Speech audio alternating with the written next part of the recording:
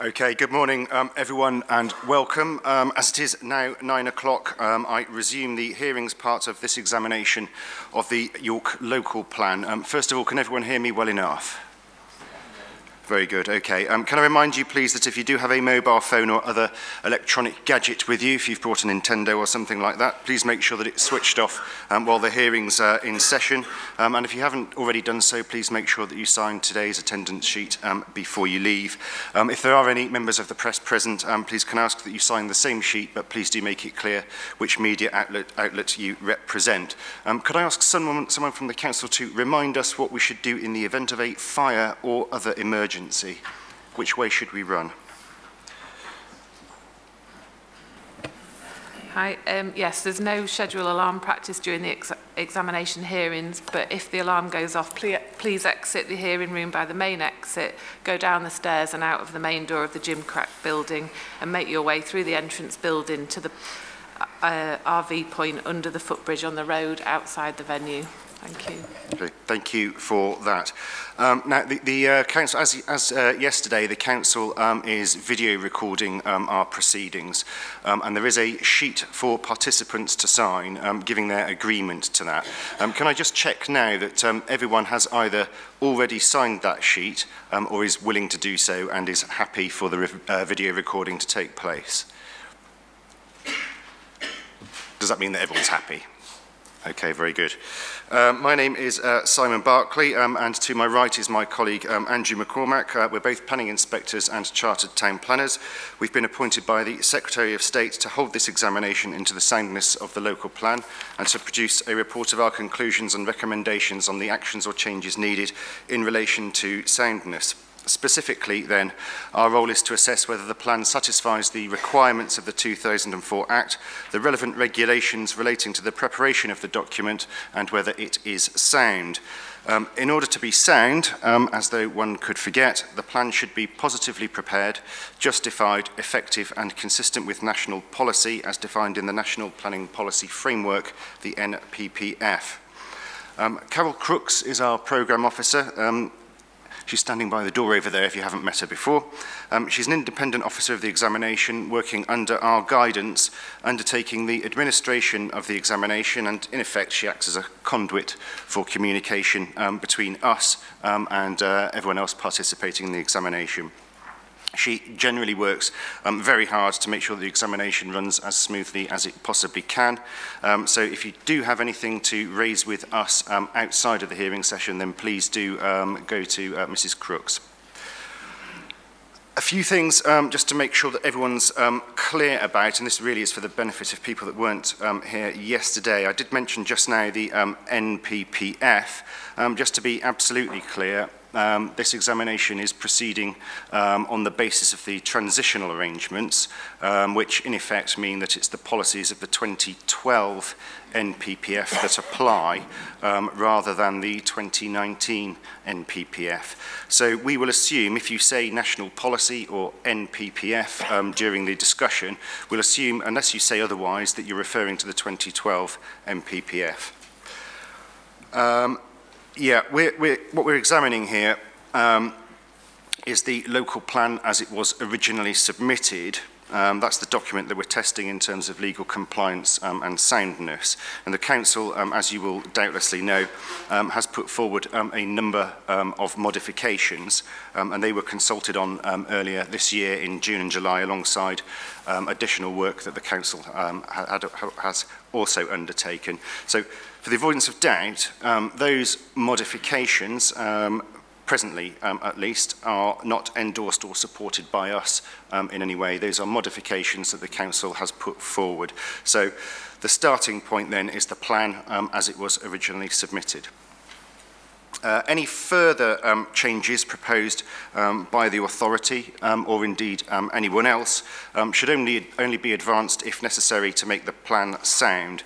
The council is free to make minor changes as it sees fit, so we don't need to focus on those at all, and our examination will focus purely on the question of soundness. Just one or two things about the hearing sessions. This is phase one of the hearings. And following these phase 1 hearings, if we consider that the plan is legally compliant and that there is a reasonable chance that it could be found sound in relation to the phase 1 matters, then the hearings will then move on to phase 2. And it's likely, although not certain, but likely that phase 2 hearings would cover everything else not discussed under phase 1, but we will need to see how things go. Yeah, sites, to be absolutely clear, I know that there are some of you around the table who have a particular penchant for one site or another. We're not focusing on sites under the phase 1 hearings at all. This is quite a strategic discussion, so please don't try and drag us down the site-specific avenue. And a heads up for the future, really, when we do, under phase 2, come to talking about sites, we will be focusing on the sites that are proposed in the plan rather than sites that are not proposed in the plan. So we won't be considering, in the first instance at least, omission sites. And the reason for that is because we are tasked with coming to conclusions about the soundness of the plan that's before us and not sites that are not. Our guidance note outlines the procedures to be followed at the hearing sessions, the way in which written representations will be dealt with and the availability of information. As before, today's hearing session will take the form of a structured discussion which we shall lead, and we will be following the matters and issues paper that's already been circulated. We haven't produced any separate agendas or anything like that because, frankly, I like to try and keep things as simple as they possibly can be. As the hearing session goes along, we will invite people to speak at particular times, but if you do have anything to contribute and you're sitting there desperately trying to get in on the discussion, please do indicate by appending your nameplate, and we'll bring you into the debate at an appropriate point. Yeah, in terms of the programme then for the phase 1 hearing sessions, it's my deepest desire that we complete the phase 1 hearing sessions by the close of play on Wednesday the 18th, and most people around the table, in fact I think everyone around the table yesterday agreed that that is a realistic prospect. Are there any dissenters today? Very good. In which case we shall take that as an aim. And to help focus minds, though, we do have a reserve day on Thursday scheduled. So if the debate does overrun on any of the scheduled days, please do be prepared to attend on that Thursday. Yes, as I mentioned yesterday, there's a chance that the more observant amongst us might have noticed that there's a general election on at present, and there may be some of you here who are politically minded or indeed politicians of some sort. And I'm sure we don't need to remind you, but if you do fall into that category, this is not the place for making political points or giving party political broadcasts. There is no place for electioneering here. Today we will take a short mid-morning break and one again around mid-afternoon time with, you never know your luck, a slightly more luxurious break for lunch. I ought to say that we're lucky enough to have some people from the Planning Inspectorate here today, and they're here purely for the undoubted pleasure of observing our proceedings. They won't play any part in the debate at all, and nor will they have any role or influence in the conclusions we reach. And I ought to say that if you do see either of us talking to those people during the adjournments, you can rest assured that we're talking about office politics or something like that. Who's been pilfering the biscuits from the office kitchen, rather than anything about the evidence before us. Again, as yesterday, I also, in the interests of openness and transparency, ought to mention that there are a few faces around the table that are familiar to one or the other of us. Those are people that we have met, by and large, at examination events just like this one, or that we know from a previous life. The point being here that that does not affect our impartiality one way or indeed the other. I think that's enough, frankly, from us. If I could again have introductions around the table, starting on the council side. So, as you know from yesterday, my name's David Elvin, Queen's Counsel. I'm instructed on behalf of the City Council with my own friend Mr. Scott Linus, who sits behind. Today, you've got, I've forgotten your surname, sorry, Rachel Macefield from the Council, Justin Gardner and Paul McColgan from GL Hearn, who will be leading from our side on the housing issues, and there's other support behind who I won't introduce. Can I just say, before we go any further, can I apologise for the delay yesterday in getting matters up onto the website? We have, the local plan team have been putting them on immediately, but it's the web team at York City Council who've been delayed. Mr. Slater has spoken to them this morning, and matters will go up immediately rather than the delay we had yesterday. And can I just check, is that the statement of common ground with Highways England and the Oxford econometrics work? I was just about to say the Oxford report is now EXCYC 29, and Mr. Slater showed me it is on the website now. But can I apologise for the delay yesterday? I hope we've fixed it. Is that delay likely to cause any problem? We did hand out some paper copies yesterday, so hopefully. And there are more paper copies here if anybody needs them. Okay, thank you. We'll frankly wait and see if it does cause a problem. We'll see how we go.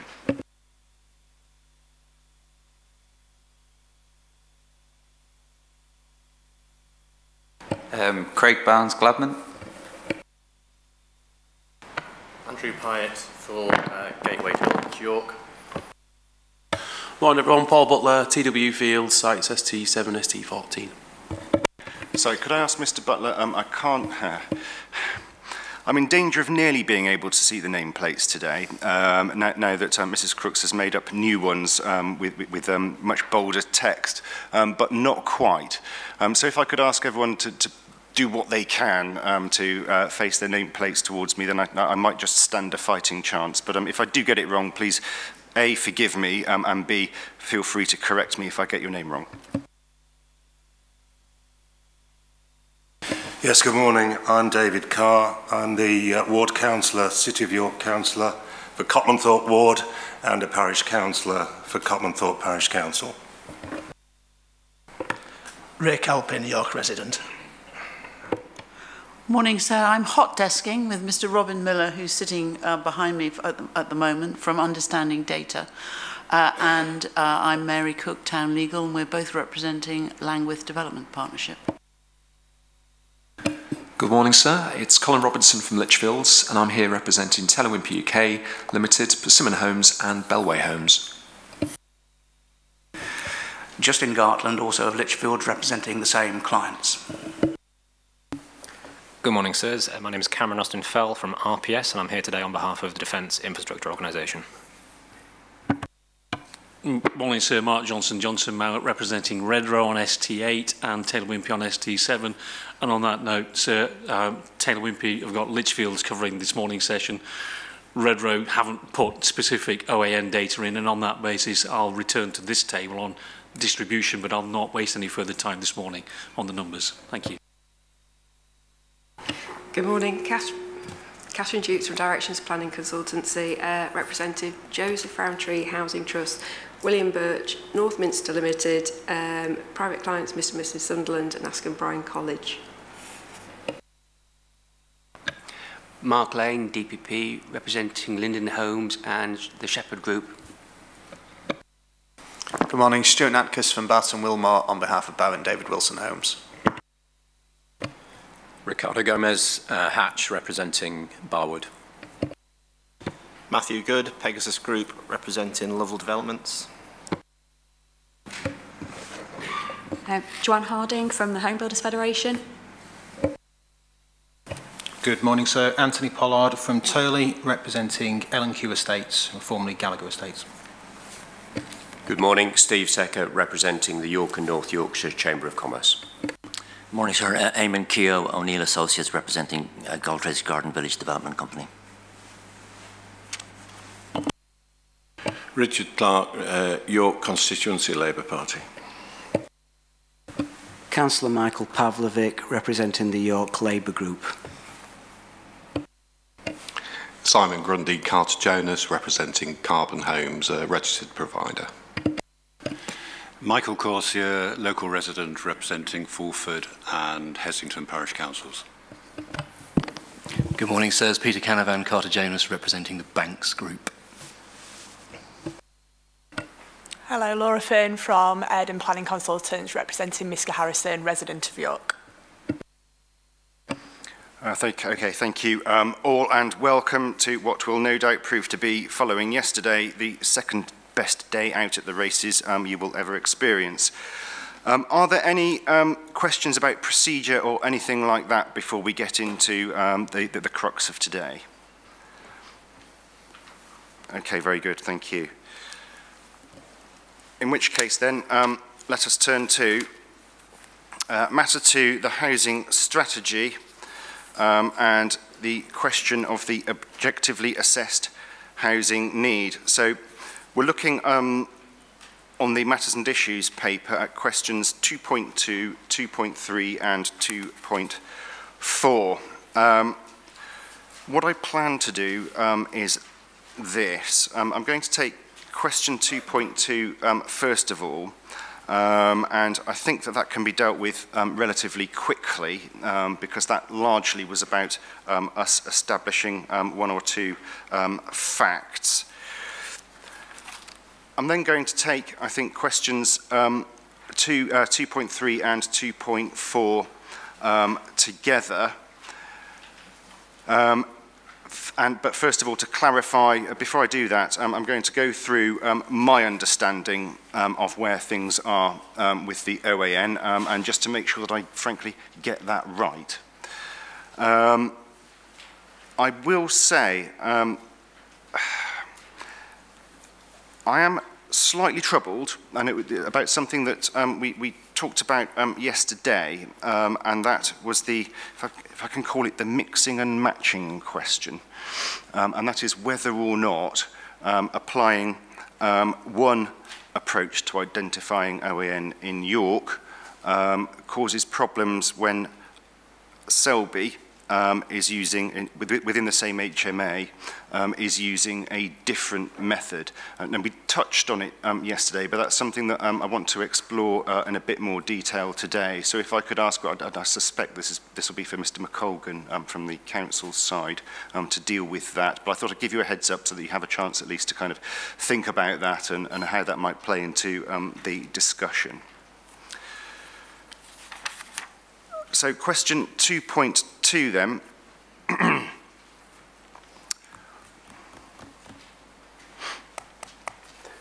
Yeah, policy SS1 and paragraph 3.3 of the plan say that the objectively assessed housing need, I try to keep away from acronyms, but I can't keep saying objectively assessed housing need all day, so I will say OAN and hope that you will forgive me for that, is 867 dwellings per annum in the plan area for the plan period, which I think is 27 to 2033.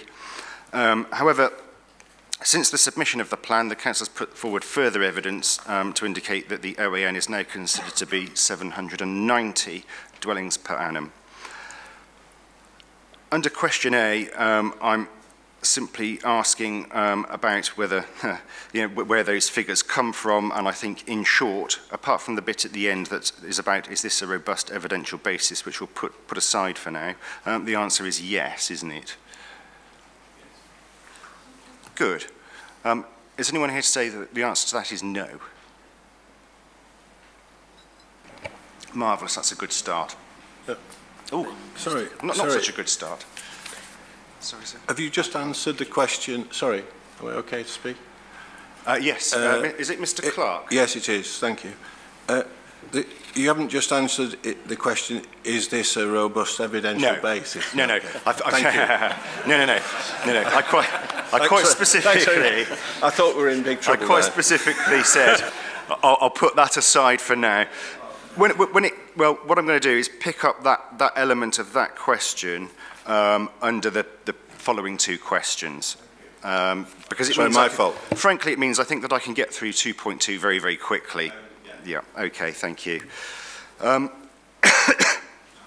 So part B then of question 2.2 is, does the 13,152 total housing figure identified at the year 2032-33 in the SHLA include meeting housing needs arising in parts of adjoining districts? I think the answer to that is no. Anyone here to say I've got that wrong? Marvellous. Yeah, one question. I thought that I heard from the council yesterday a figure of 20,000 during the council's opening. Just want to make sure that I've got my numbers right. Yes.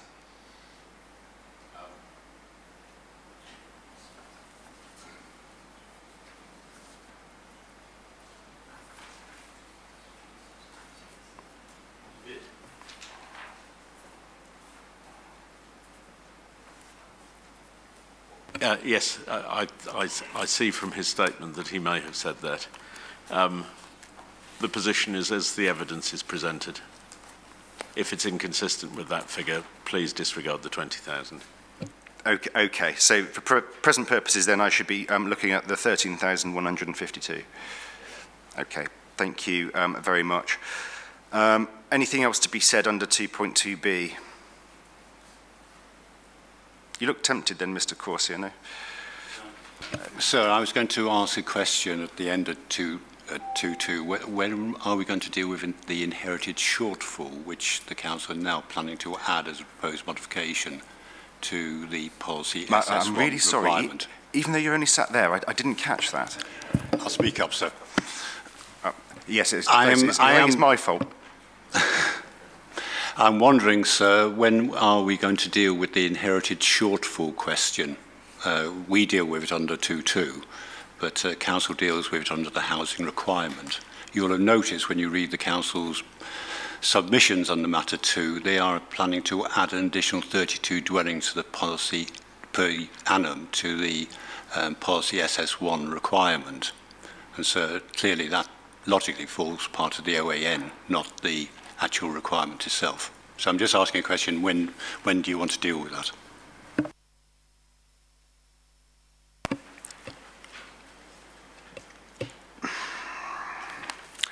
Yeah, I don't want to deal with it under 2.2. I think you can either bring that out under 2.3 or then under the housing requirement. Sir, it clearly is an OAM point, not a housing requirement point. That's why I say you could deal with it under 2.3.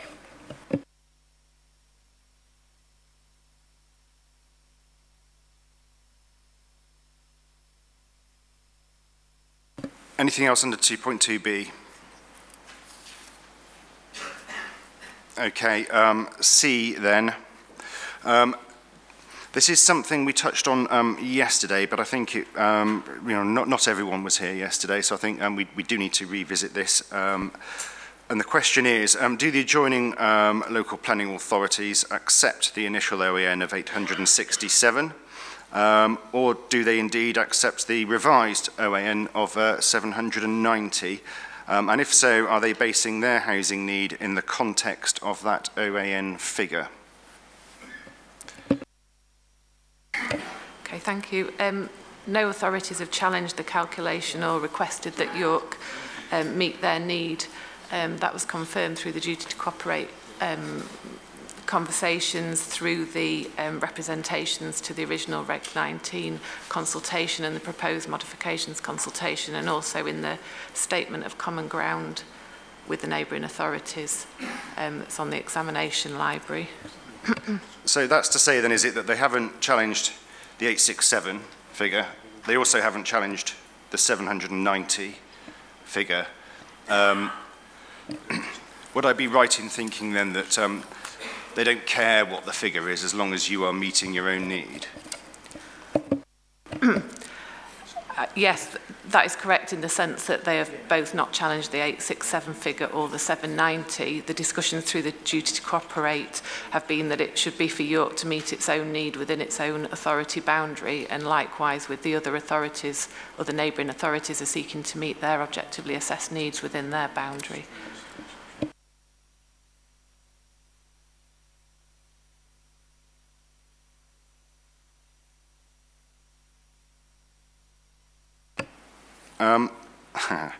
Yeah, this plays into the mixing and matching issue, doesn't it, I think. The second part of the question then is whether adjoining authorities are basing their housing need in the context of York's OAN figure.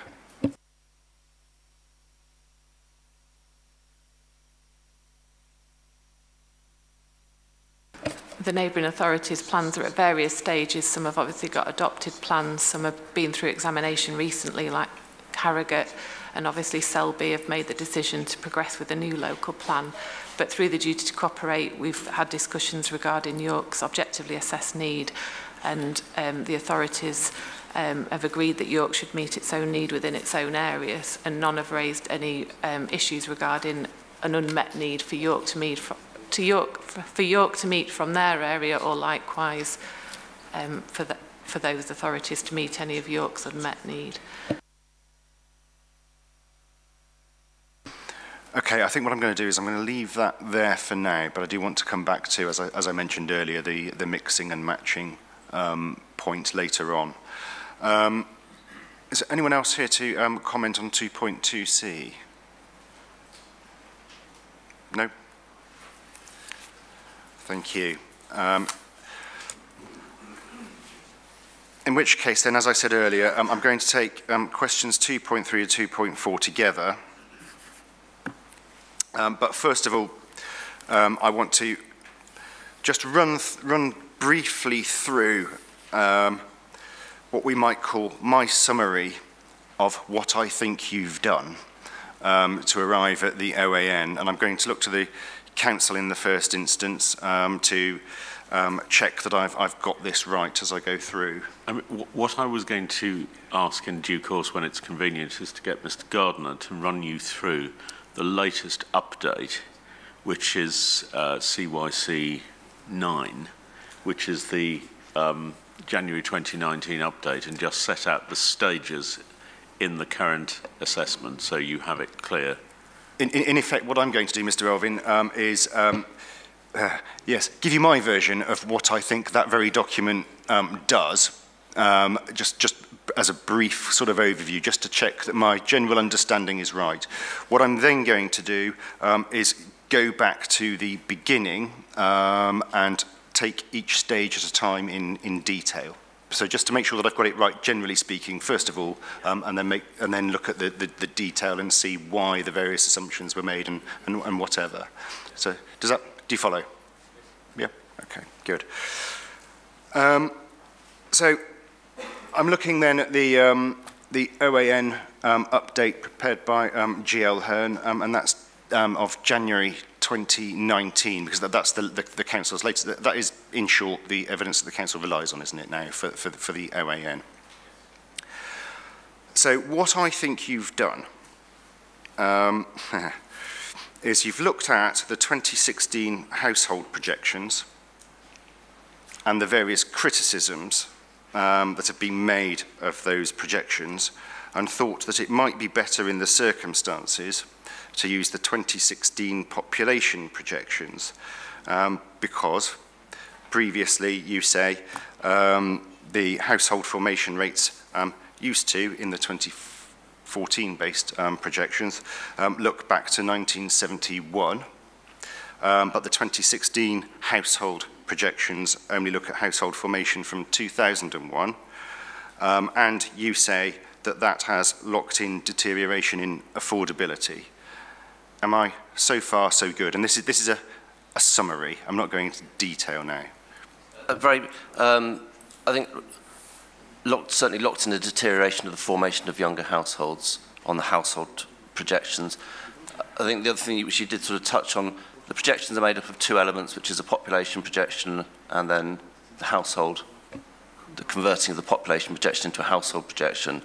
In terms of this work, we're content that the population side of it is robust, sound, based on reasonable evidence, links sensibly with the latest national position on population projections, and so it was the household, the converting of population to households that was. Yeah, I'm going to come on to that. I'm going to take it. I'm just going to go through the stages briefly, and I'm just looking really for a yes or no confirmation of whether I've got it right. If it's yes, all well and good. If I've got it wrong, then obviously tell me why. No, you've got it right. That yes, that we've built in some of the older household projection data so as to not have that deterioration of household formation. So can I take that as a yes? Yes. Thank you. Good. You think that the 2016 population projections are robust, and one of the reasons I think that you give for that is that they are ratified by the more recent mid-year estimates.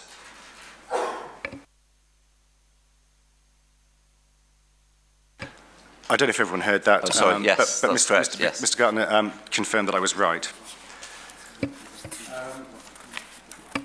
You then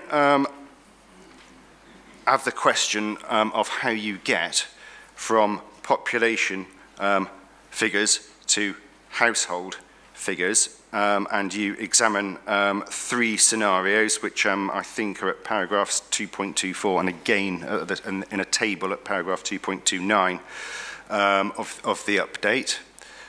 Have I got that right? You look at 3 different scenarios. 3 different scenarios for household formation, yes.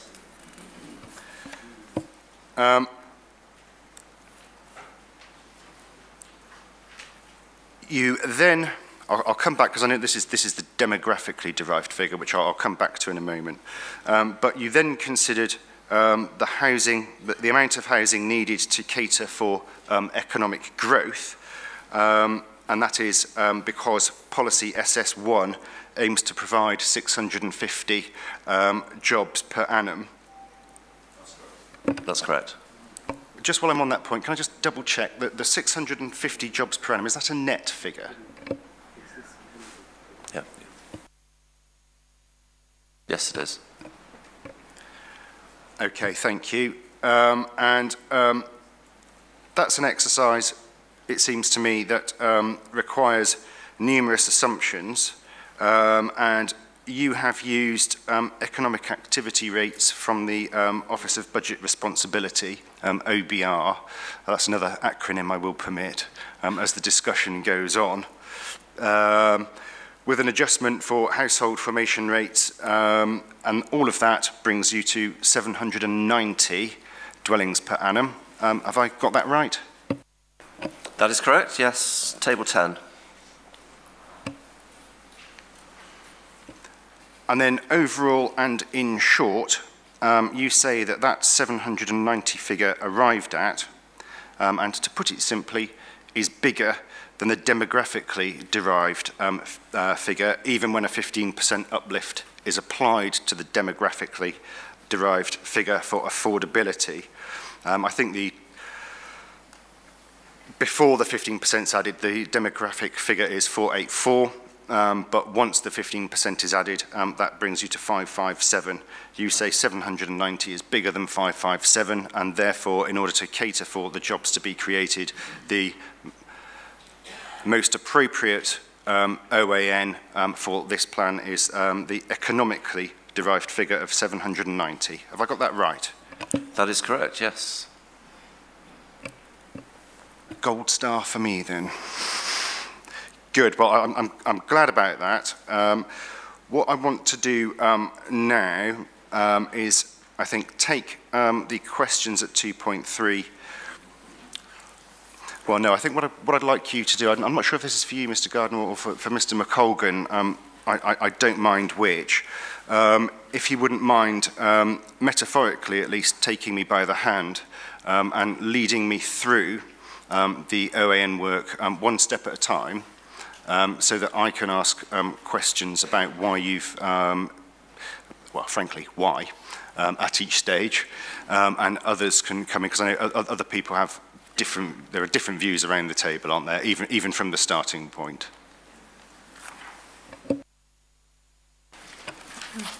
Okay, well, I'll deal with that then. Still within EX-CYC 9, should we just work through and then stop at appropriate points when you want to ask?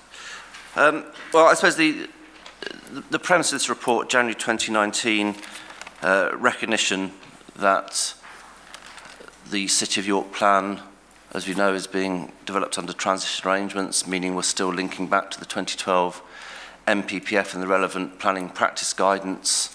The latest version, I believe, was March 2015. I don't think it was updated beyond then. And the recognition that that planning practice guidance is quite clear that any assessment of needs should take account of the latest available evidence. In terms of this report, the latest available evidence in particular was a new set of population and household projections that had a 2016 base. Apologies, did you say the household? Which household figure? Did you say the household projections? One of the drivers for this piece of work was recognition of a new set of both population and household projections that had a 2016 base. So you say the PPG says you need to use the most up-to-date evidence, and the most up-to-date evidence were the population and household projections that are 2016 based, yeah? That's right, yes. So the most up-to-date evidence, 2A016, is your reference for that. Am I right in thinking that the PPG actually says that it's the household projections that are the starting point? The starting point, yes, that's correct. But in terms of looking at OAN, I think you need to understand the two components that make up those household projections. But yes, and in terms of that starting point, the PPG is quite clear. The starting point is those projections, and that actually is the 484 figure that you noted. So that is just those projections as published before taking any account of any issues, for example, around the suppression of household formation. Is that quite right, though? The PPG, as I have it, says, what is the starting point to establish the need for housing? Household projections published by the Department for Communities and Local Government should provide the starting point estimate of overall housing need. The household projections are produced by applying projected household representative rates to the population projections published by the ONS, etc. So you have arrived at household projections, but those are slightly different, aren't they, to the household projections? I know they're not published by government anymore, they're published by the ONS, but that's a slightly different thing, isn't it? What, that it's shifted from being CLG to ONS, or? No, well, I think that you were trying to tell me that you did use the household projections as the starting point. Yes. But I don't think you did, because you used the population projections as the starting point and then used different household formation rates to those used by ONS. No, in terms of the starting point, it's the household projections as published. We're looking, I think with the starting point, you're looking at 2A01015. In terms of what the guidance is saying, is it says that whilst that's your starting point, you do need to look at those and reflect whether it actually says the household projection-based estimate may require adjustment to reflect factors affecting local demography and household formation rates, which may not be captured in past trends. So the starting point is the projections as published. That's the 484 figure. But yes, as part of our work, we've recognised that those 2016, those latest projections, appear to be building in some degree of suppression, and that's why there is an adjustment made, which gets you to that demographic need figure of, from memory, 679 dwellings per annum, something around that mark. So no, the starting point is very much, it is those projections as published, and then if you read on through the guidance, fourth paragraph under 2A015 is saying, look, here's a possible issue, and it was an issue within those projections, and it's something we've sought to deal with. Just for absolute clarity, can I ask that when people are using the word projections, they're clear about whether they mean the household or the population projections for the avoidance of any doubt? Will do. Okay, I take your point. Mr. Pollard.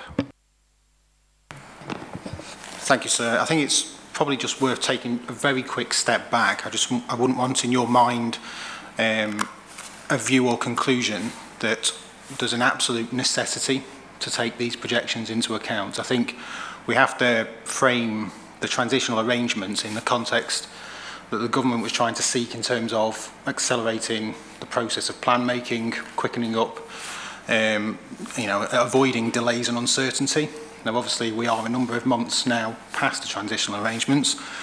Equally, the guidance, as Mr. Gardner's already outlined, was written well in advance of the 2016 projections being published. The government has obviously identified a number of concerns with those.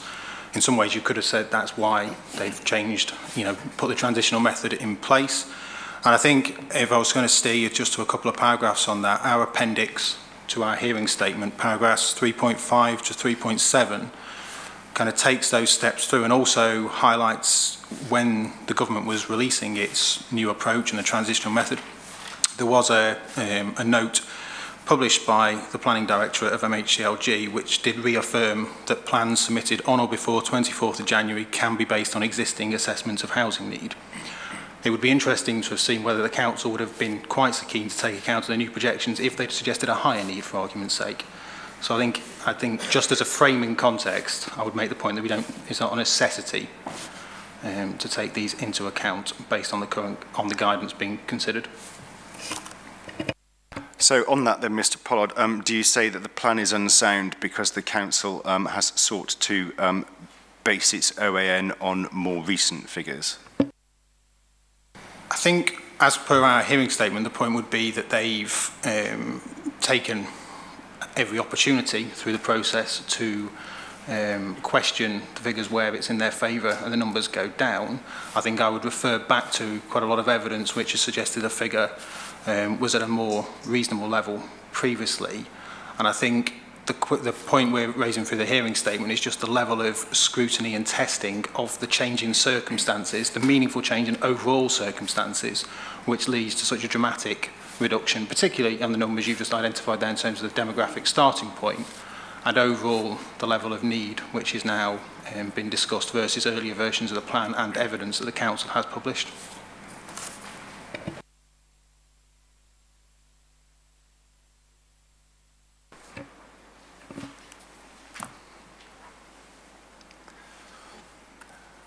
I do apologise. I'm struggling reading names, particularly when they're on their side. Is it Mr. Austin Fell?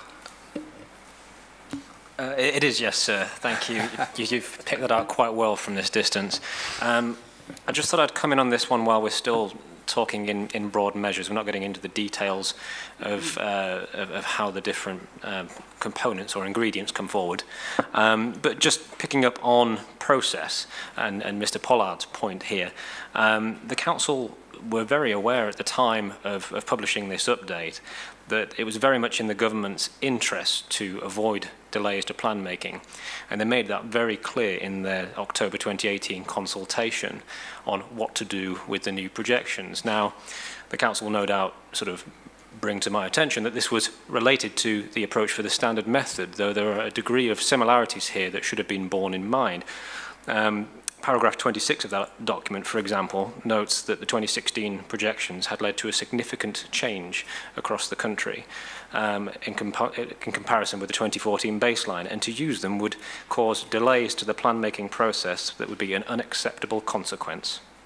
Now, clearly this is in the context of the standard method, though there are similarities here that I think should have been borne in mind before embarking on the process of updating the plan, when in fact they had a sounder basis for a starting point in the 2014 projections. Now, I don't want to take you through sort of chapter and verse, but as part of our supporting statement, we've detailed a chronology of how this matter has been dealt with through transitional plans elsewhere. And we've seen through a number of cases, perhaps Kirklees back in January 2019, Rugby, March 2019, Guildford, March 2019, Nuneaton and Bedworth in April 2019, and more recently Wickham in July 2019, that this matter has caused considerable frustration to the process when in reality it was the government's intention to make things as simple as possible.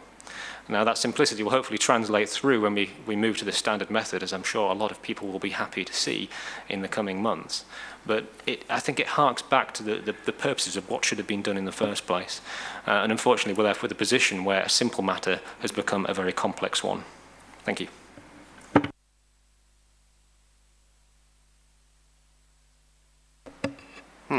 I'm wondering, Mr. Ostenfeld, what to make of that in terms of soundness. Are you saying that, well, I don't quite know what you're saying. Is it because the council has taken its time and looked at more recent population and or household projections, that it's delayed its plan making, and what, that I should therefore now find it unsound? So I think, help me out? We are where we are with the delays. Unfortunately, the work has been done, and it's there for us to take into account. But what we can see through these chronology of other decisions from colleagues in the Planning Inspectorate, that these projections have not been welcomed as part of the transitional arrangements. And drawing similarities here, we note that in terms of the population growth, there's been a 40% reduction from the 2014 to the 2016 projections. I'm not going to stray much into further detail on that one until the next bit, but that is marked as a significant change. And coming back to the latest local plan decision I've just referred to, Wickham in July 2019, there was remarked a 40% reduction in the projections. And in that instance, it wasn't even entertained that they were to be considered. And to ensure there was stability as far as the starting point is concerned, they were disregarded from the outset. Now, so turning to soundness, we will go through the appropriateness of those projections because they are before us to have a look at. But it is our request that we would go back to SD 050 as the starting point for us to look at as a sound basis. Sorry, SD 050 you said? Thank you, sir. I think that's the Schmar update from 2017.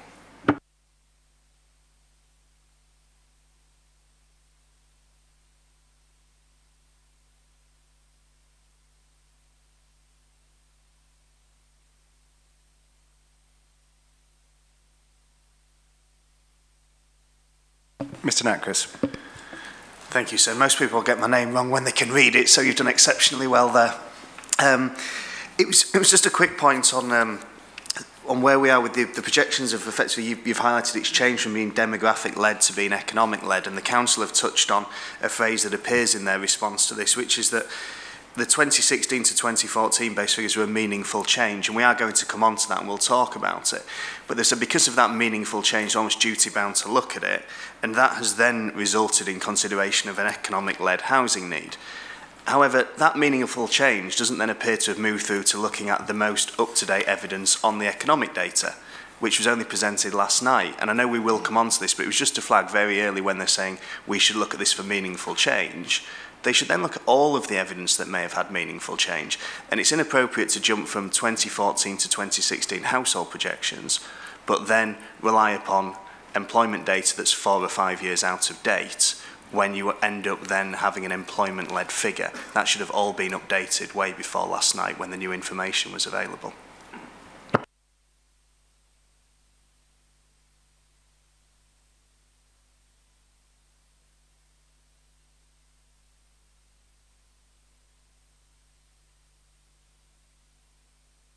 Mr. Robinson. Thank you, sir. First of all, I'd just like to endorse the points that are made by my colleagues on the right-hand side there. I do agree with what they're saying, particularly about the fact that our view is that the 2016 Household projections should overall carry less weight than 2014-based projections. I mean, GL Hearn quite helpfully in their report point out a number of differences between the projections in terms of how they've been compiled between ONS and CLG. The fact, for example, that the 2014 projections were based on a methodology that looks at household formation rates going back to 1971, whereas the latest ONS version, of which, of course, the PPG makes no reference to, confines itself to 2001. And there's other points about birth rates changing, death rates, and so on and so forth with migration. The point being that in my hearing statement in paragraph 2.82, I quote the ONS, where they've published a blog about the new projections, which was dated in October 2018, which cast doubt over whether lower projections actually mean lower housing is actually required.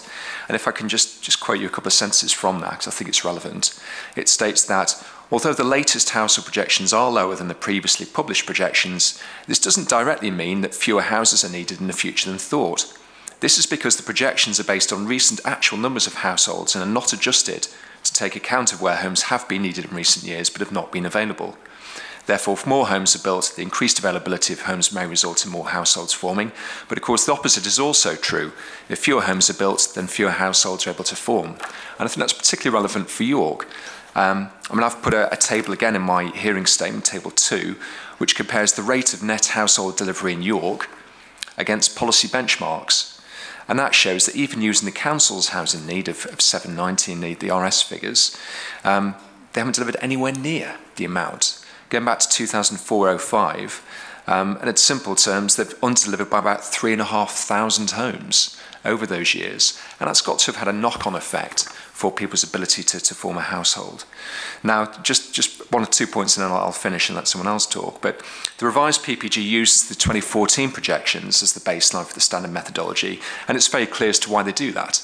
It's to provide stability, it's to ensure that historic underdelivery and declining affordability are reflected, and to be consistent with the government's aim of significantly boosting housing delivery to get this figure of 300,000 nationally.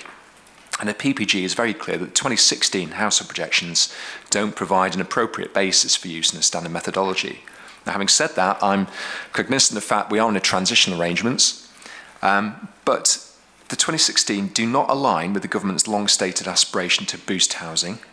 And I believe they should carry reduced weight as a consequence. And at the very least, if the council are to be used, the 2016 projections, they've got to apply careful attention to the use of sensitivity testing to reflect the long-standing consequences of housing under delivery. Now, when we talk about the sensitivity testing later on, I just don't believe that the GL Hearn work goes into the amount of depth I would have expected for sensitivity testing, given the clear issues in York.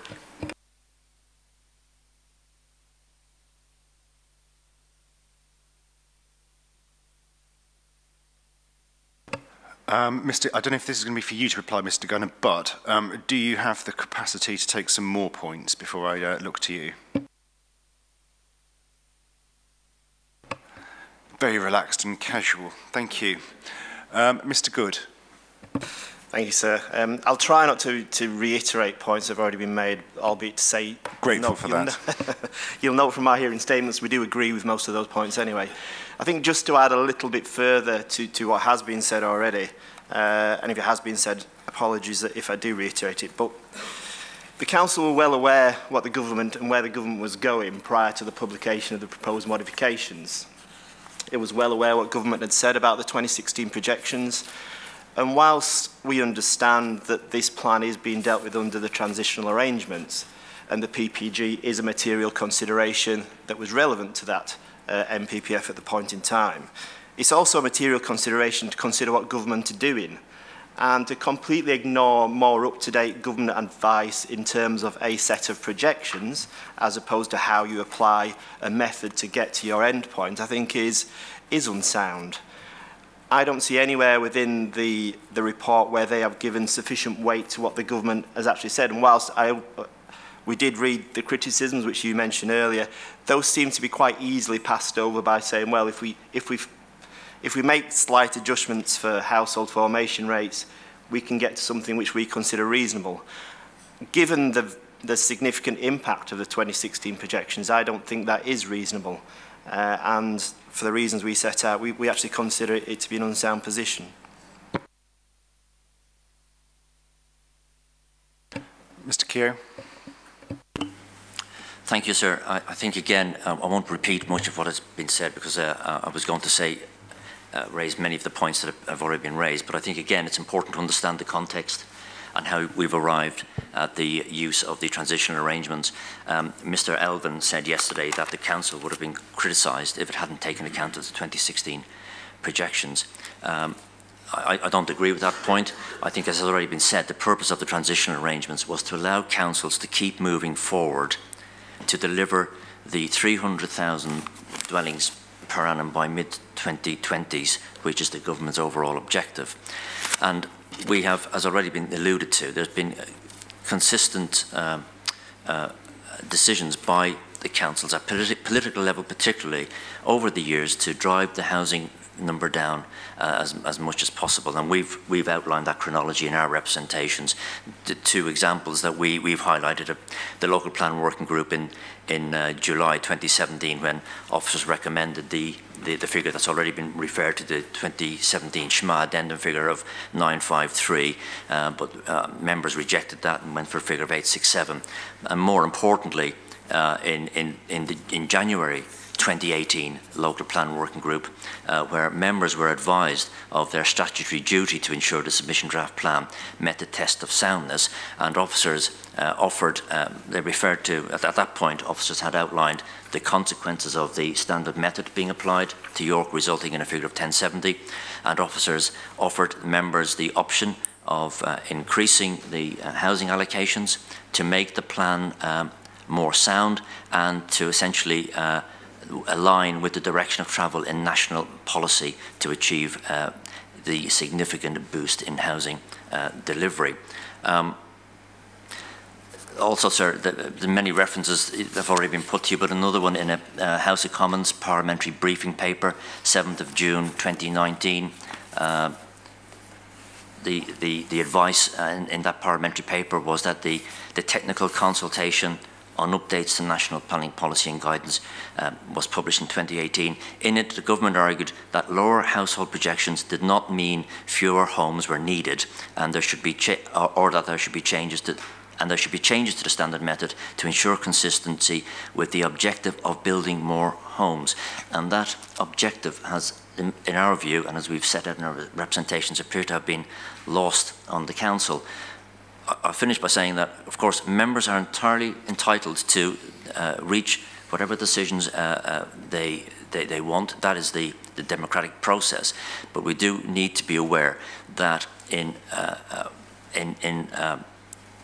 prioritising protection of the greenbelt, as certain members have done over the years, let me just give you a quote from the Leader of the Council in 2014 from a local press article when the Council were looking to review the 2013 plan and introduce a new plan.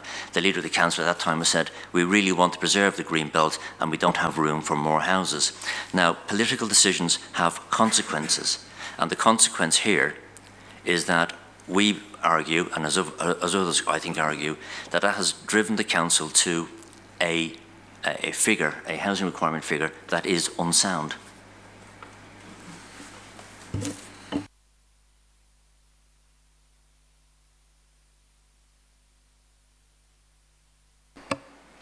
Mr. Clark.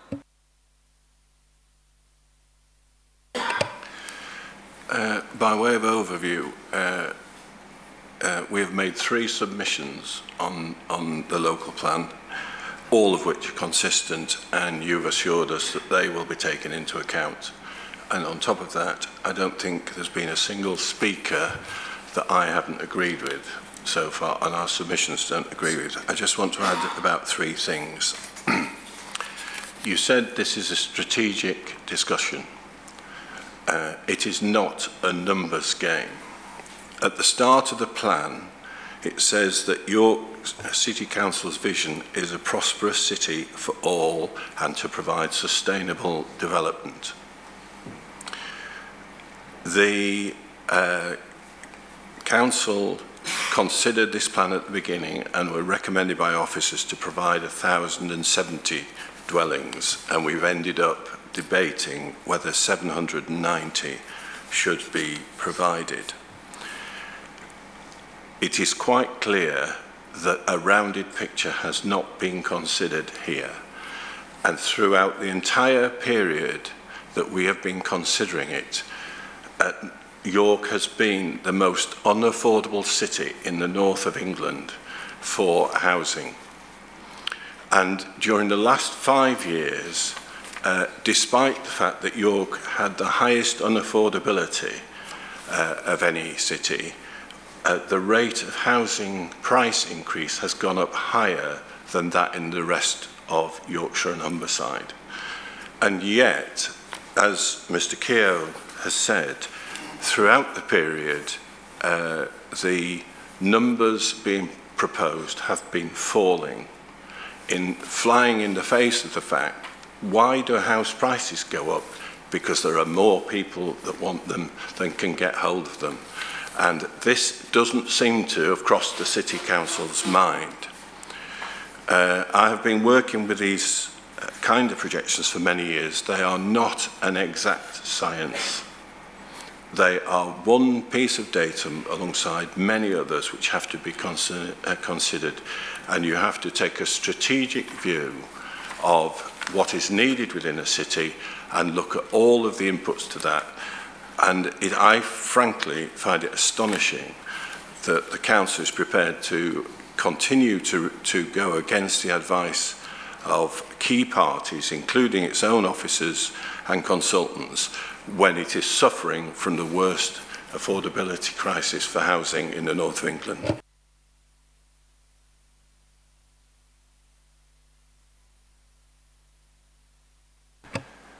To be fair to Mr. Gardner, shall I hear from you now? You're still good, are you? Okay. Councillor Pavlovich. Thank you, sir. To concur with many of the speakers, and particularly Mr. Keogh, we do feel that the decisions that have been made in amending the housing numbers do make this unsound. In 2017, the GL Hearn report that was given to officers at from officers to the local plan working group stated, the GL Hearn report recommends that based on their assessment of market signals evidence and some recent inspectors' decisions that York should include a 10% market signals adjustment to the 867 figure. This would increase the housing figure to 953 per annum. The market adjustment is based on an assessment of both market signals and affordable housing need. GL Hearn has considered a single adjustment to address both of these issues as they are intrinsically linked. At that same meeting... forgive me, Councillor Pavlovich, you're referring here, are you, to the document, the previous OAN work done by GL Hearn that was which we felt, which was submitted, as I recall, with a note drafted by council officers on it, saying that, I paraphrase, and you'll forgive me for so doing, but saying we agree with some of what's in here, but we don't agree with the final figure. Is that right? Officers also stated in January 2018, it is, sorry, I'll just, in officers' opinion, an increase in the supply of housing, and that's from the 867 figure, would place the council in a better position for defending the plan proposals through the examination process. So I do feel that officers have indicated that the market signals adjustment to the original GL Hearn report would have been justified. Yet, in that same July the 2017, I am trying to not make a party political point. Yes, you cannot. No, I don't intend to. But a motion was then presented and accepted that said, and this I think is relevant to the point I made earlier, that the recommendation prepared by GL Hearn in the draft strategic housing strategic housing market assessment to apply a further 10% to the above figure for market signals to 953 dwellings per annum be not accepted on the basis that Hearn's conclusions were speculative and arbitrary, rely too heavy on recent short-term unrepresentative trends and attach little or no weight to the special character and setting of York and other environmental concerns. We feel that that was wrong, and we feel that the original GL Hearn report should have been accepted with its full recommendations, because it was based on, it was evidentially based.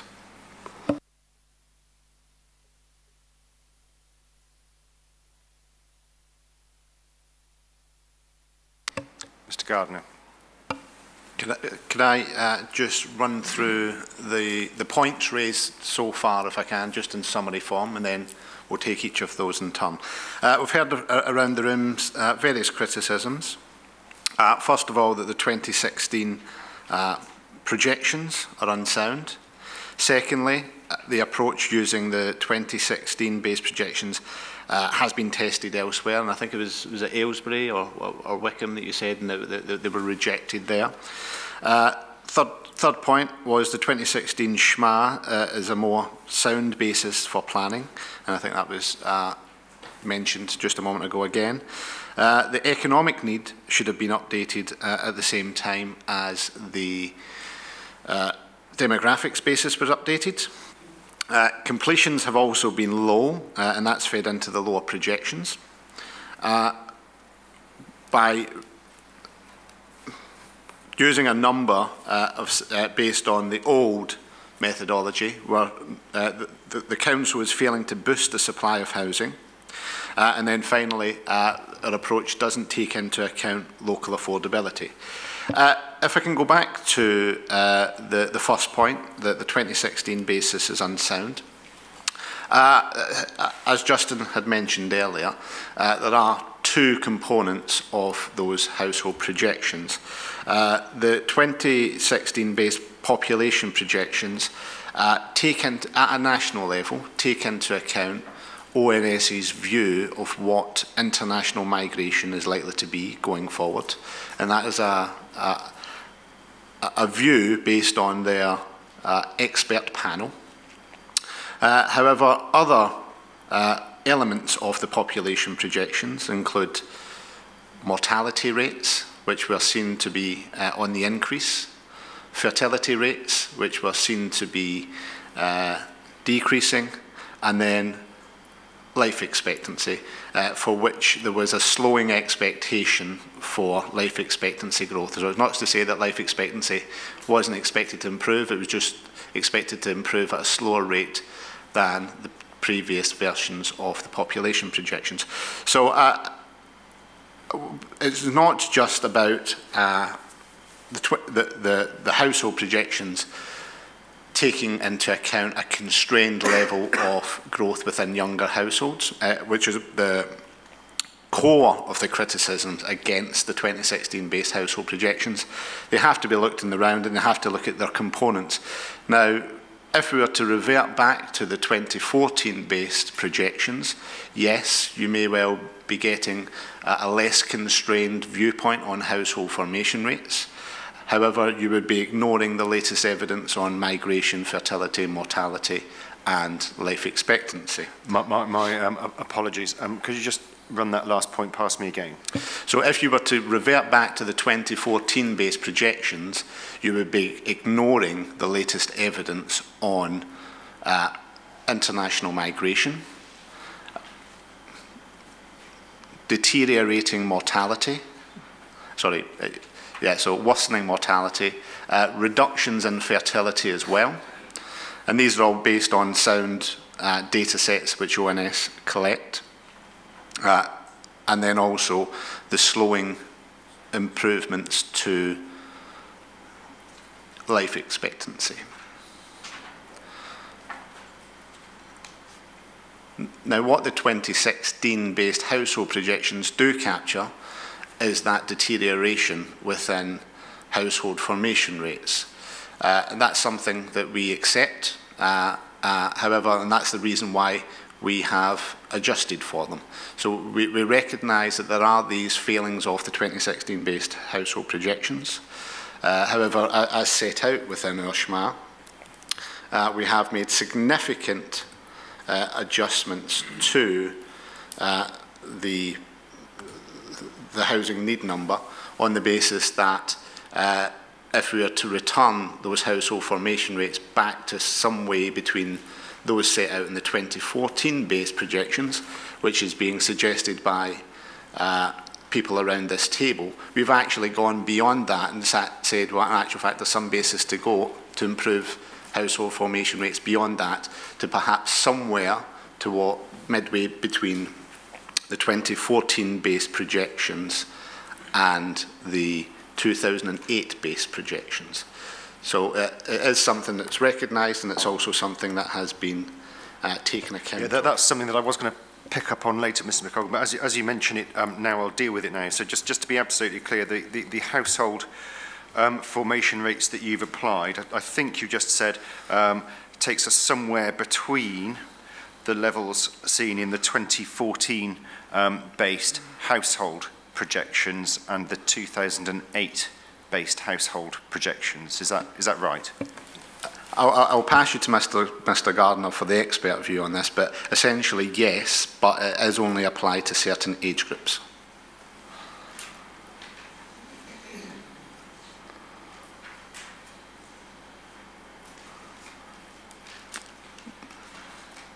Would you like more information on that? From yes, if I could just interrupt your flow for a moment, Mr. McColgan, just to finish that point. Sorry. The point on the household formation rates, well, as I think you've got spot on.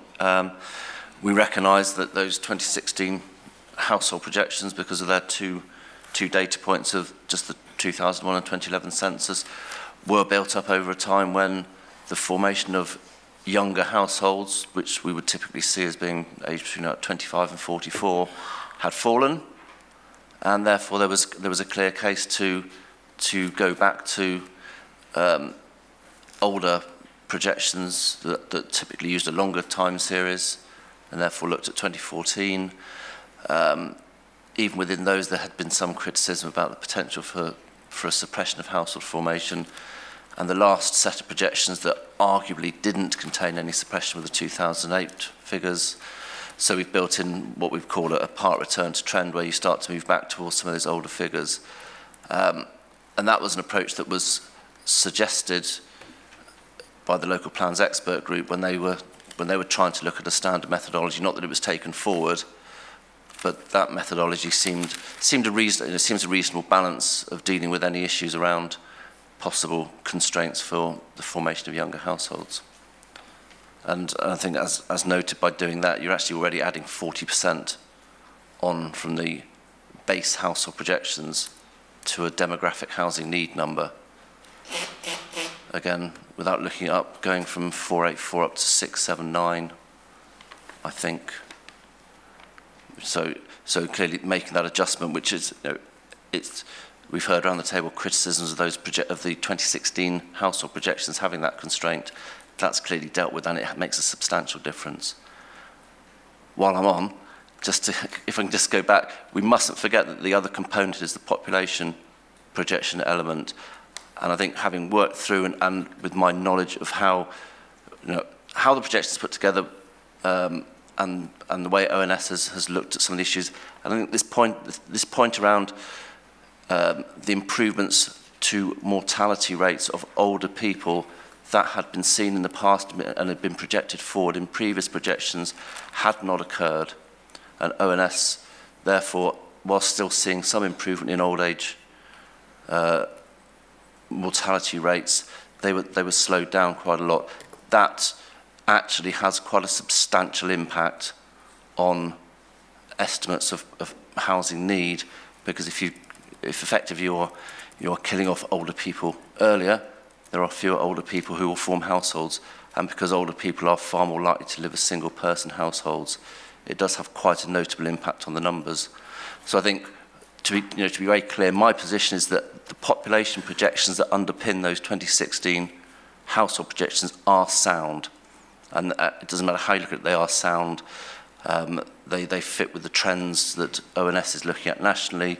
They recognise these changes in fertility and mortality, but it is the conversion of those population projections into a household growth that we fully accept the points that have been made around the table, that they do contain a degree of suppression, and that needs to be dealt with. And furthermore, ONS has recently,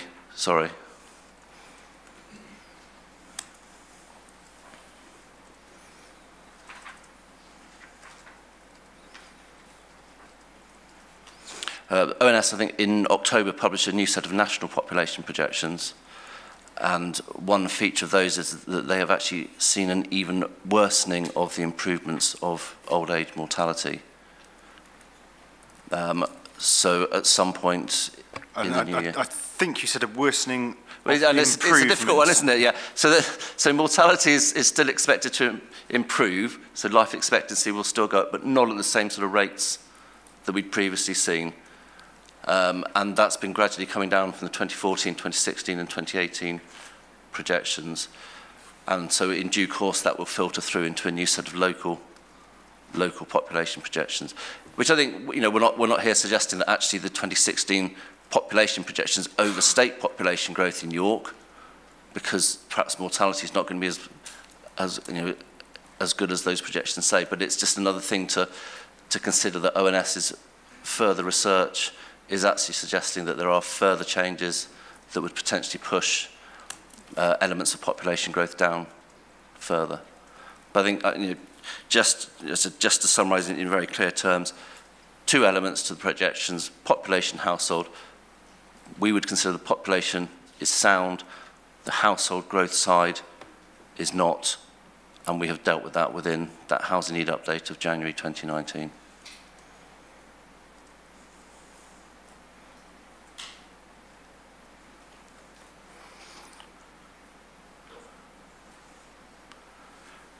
Can I make one small point that's rather unrelated? Mr. Robinson mentioned his analysis of completions within his matter statement, which is, he's got as table 2, and the data's been taken from CLG's live tables 1, 2, 2. The data in that is incorrect. There's been a lot of, it might be better for the council to speak about this, but there's been a lot of correspondence between the council and CLG about that data. The correct data can actually be found in the council's monitoring reports, which would be EX-CYC/3.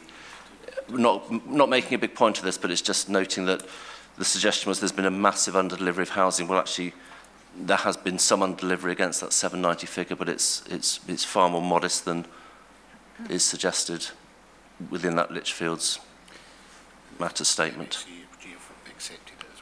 And CLG have accepted that their figures are wrong, but they're not prepared to backdate and change them.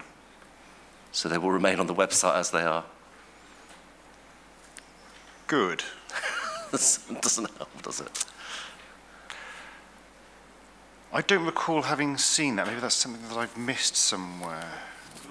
Rachel Masefield, just to explain it to you, the last couple of years are accurate. We've had a discussion with the statistics department at MHCLG, and once they publish them, they will not amend them, apparently, although they accept that the figures may be incorrect.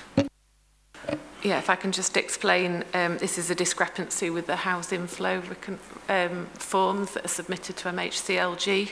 Sorry, it's the discrepancy with the HFR, the house inflow reconciliation return to MHCLG. So the data for the last 2 years, 2017-18 and 18-19, is correct, and it's consistent with the Council's authority monitoring data that's published on the website and is published in EXCYC 3, which was the monitoring return for 17-18, which includes net completion figures over the previous 10 years. The data previous to 17-18 was gathered and submitted by the building control team at the council, and the housing stock figures were gained from internal building control completions and external private inspector records, and there was a lag time in receipt of the data, and the figures don't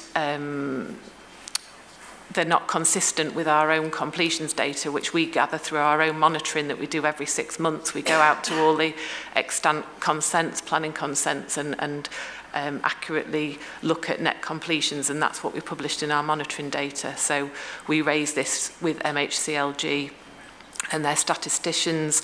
Although we've now got correct data for the last 2 years, they won't allow us to correct data over the previous 8 years because it's a relatively long data set, and they don't want to correct. So this relates to a period of 8 years?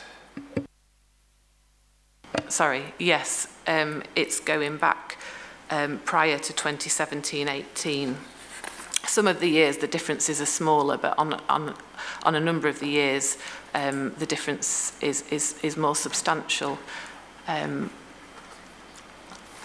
I can provide a table that compares the two if that would be useful. Yeah, I think it would be. If I could have that, please, that would be helpful.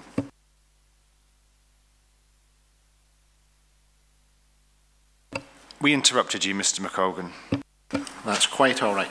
I think that largely rounds off the points about the 2016 base projections. I think, as Justin mentioned, 2018 based national population projections show a lower level of growth, and those at a national level wouldn't be affected by such things as like housing delivery, for example. One of the other points was that the 2016 base projections had been tested elsewhere, and that the inspectors had, at that local examination, suggested that they weren't fit for purpose. Now, in our experience, where we have sought to defend the use of the 2016 based projections as part of the transitional arrangements, that was in Guildford, and that was accepted readily that under the transitional arrangements there, and I'm sure you've seen the inspector's report in Guildford, but if not, I can direct you to it.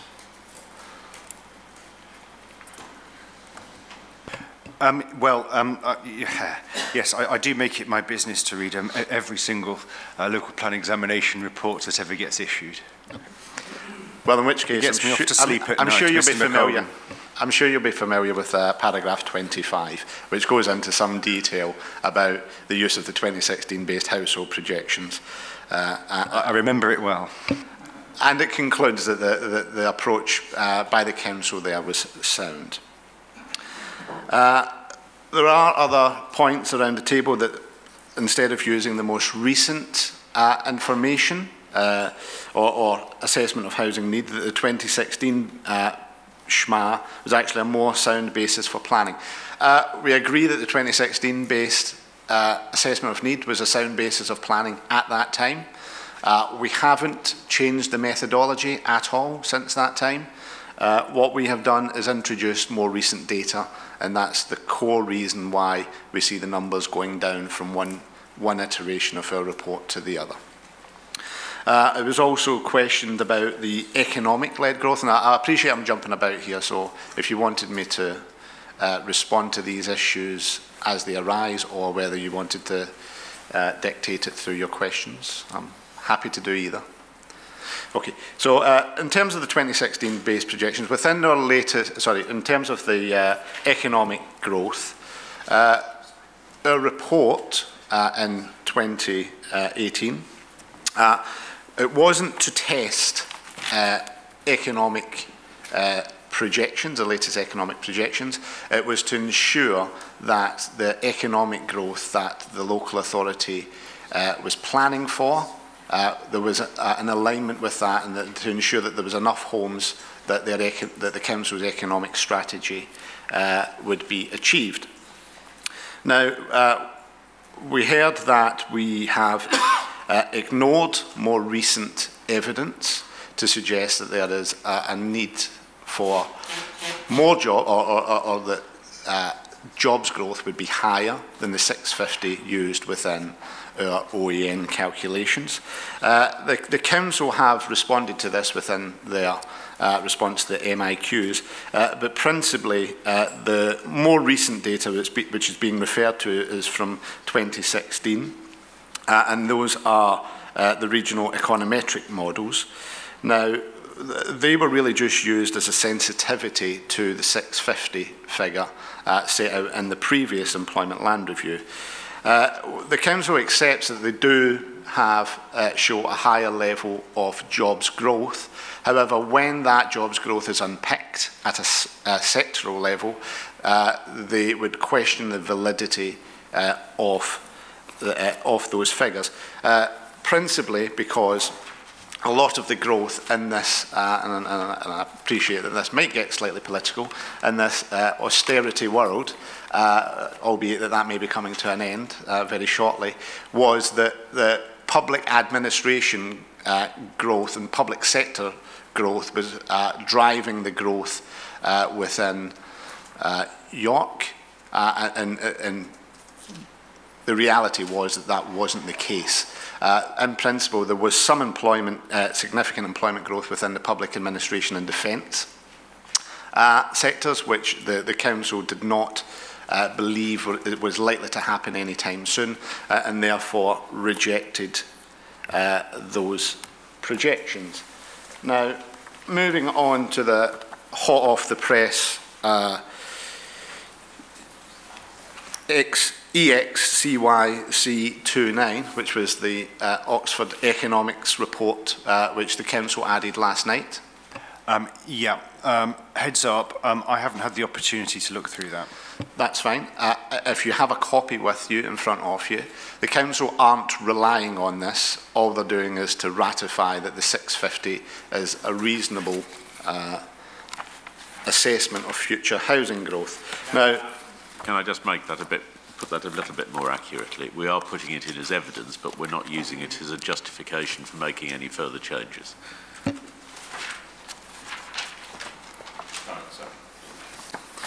So if I can direct you, I mean, the purpose of this, as stated, is we're trying to show that the 650 per annum figure is reasonable, and that other alternative assessments of economic growth are unreasonable or not on a sound basis. If we take you to the, cast your eyes to page 21 and the bottom two paragraphs of that document. If you'll bear with me a moment.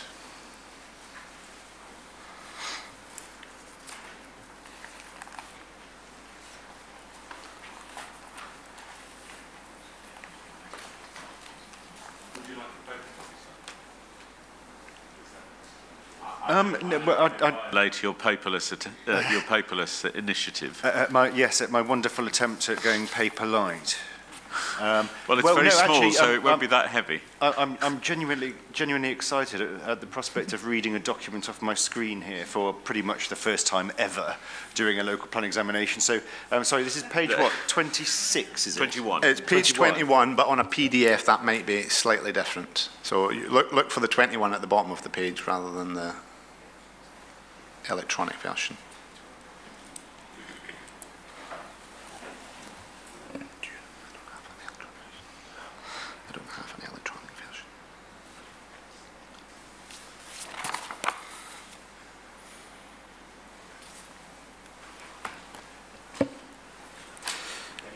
So I have that now. Okay. What it says is to compare the employment results with the shorter forecast period used in the 2015 outputs, we can first look at the years 2019 to 31. The reprofile growth scenario results show an increase in 660 jobs on average per year over the period compared to 610 in the baseline forecast. So what Oxford Economics are saying here is that their reprofile sectoral growth scenario, which is the exact equivalent scenario to the 650 jobs per annum figure, over the 2019 to 2031 period actually show jobs growth of 660 jobs per annum. So a slight increase, but I wouldn't say that it was a particularly material input or material change. And what I would, furthermore, if we look at a slightly different and slightly longer forecast period, because of slower growth further into the future, and if you flip over the page to the top of the next page, you're seeing that the increase actually slows to around 510 jobs per annum. So what that really shows is that even with the newest data, there doesn't seem to be a material shift away from the 650 jobs per annum target to which the OEN is based. So I think the Council are comfortable maintaining that 650 number, and therefore that would suggest that the OEN of 790 on our calculations is sound. The next point which was raised was in relation to whether the number of 790 jobs per annum is not meeting the government's stated target to boost the supply of housing. We would refute that, notwithstanding what was just mentioned a moment ago about the MHCLG data, and other parties around the room who actually show that there is potentially a lower rate of completions. We are saying there hasn't been a lower rate of completions. In actual fact, what completions have been over the period since 2012, completions have on average 686 dwellings per annum. Sorry, say that figure again. 686.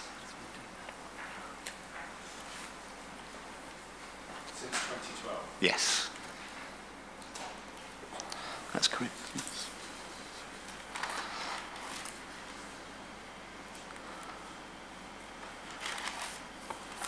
We have, as we set out, there is a housing need for 790 per annum over that period. However, when you include the unmet need since the start of the plan period, then there is a residual need of 822 dwellings per annum. That, and the Council are seeking to achieve that for the remainder of the plan period, and that would be an almost 20% higher than historic delivery, and we would maintain that that would be a significant boost to housing delivery in the local context.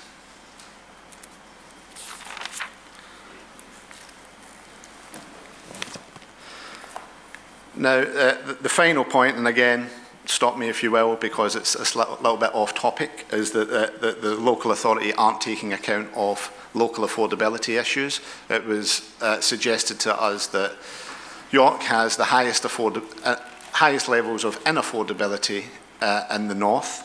That's not something that we are disputing at this time. However, what the guidance suggests that we do is to increase the housing need from the starting point on the basis of those market signals, of which affordability is one of those things. We have, as set out within the various documents, we consider that the economic uplift would entail an improvement to affordability, an improvement to market signals. And although we haven't specifically made a market signals adjustment, because of the increase on the basis of economic growth, we consider that that encompasses part of that market signals adjustment as well.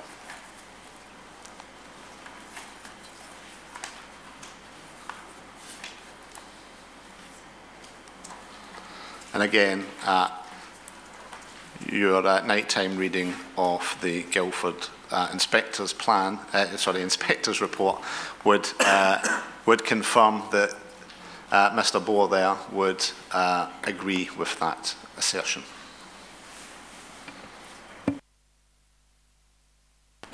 So can I make what you may think is a tedious lawyer's point, though I hope it's none the worse for that. Sorry, a tedious point by a lawyer as opposed to well, you pay your money and you take your choice. I thought for a moment you were going to say a point by a tedious lawyer, Mr. Alvin, but you didn't. No, that's yes. Well, I realised my grammar was pointing in that direction. Yes, please. It's just this. A lot was made of. Well, government has moved to different projections, not the 2016. Look at the House of Commons briefing paper. Look at what's been said. Of course, the important point, as Mr. Austenfeld accepted in making his points, that they relate to the new standard method. The House of Commons briefing paper is not planning policy. It is an explanation to members of the House of Commons by a single person explaining the changes in planning policy. And it makes it clear, if it's read fairly, that it's looking at the changes between what are currently the transitional arrangements and the new standard method. The fact is the government hasn't even settled on the standard method yet, the final version of it, as we know only too well. And the requirement under the transitional provisions to use the older guidance, whether or not that was based on an initial view about expediency or not, remains national policy guidance. And of course, we are required under the Act and under the framework itself to operate in accordance with that transitional policy guidance. Notwithstanding everything that was said about, well, what has been said about the projections in the context of the new standard method, it remains national policy that transitional plans operate under the transitional arrangements, and subject to making appropriate amendments, as have been explained to you, to take account of material changes, there is no justification, nor can there be, for doing what is essentially being urged on you by a lot of parties, which is effectively to junk the 2016 projections and to use other projections, which themselves are a choice of expediency and policy which have not been applied to transitional plans. MHCLG knows only too well what the issues are, as you know, as between the transitional provisions and the new standard method, and yet it has chosen not to change the transitional arrangements for plans such as the York local plan. It's therefore applying the statutory test in section 19 and the soundness requirements in paragraph 182 of the framework. It's not open to the parties sensibly to contend you should just junk the transitional arrangements and the requirement to look at the latest projections. Providing sensible adjustments are made, and they have been explained to you by GL Hearn, then in our submission, it's entirely right to take the starting point which accords with national policy, not what parties seeking to drive up the numbers find most expedient. Thank you. Mr. Barnes. Thank you, sir. Could I ask, because we went on to market signals there, are we coming back to that later? Yes, my carefully laid plans have slightly frayed around the edges, which does tend to happen. Yeah, we'll come back to that later. Yeah. I'm sure, should I forget it, you'll remind me. Just on 2 points. First is the use of the 2016 projections. I think the Council's entitled to consider that evidence given what PPG says, but at the same time picking up on what Mr. Natkas earlier said about having consistent basis across the board for your objectively assessed needs evidence.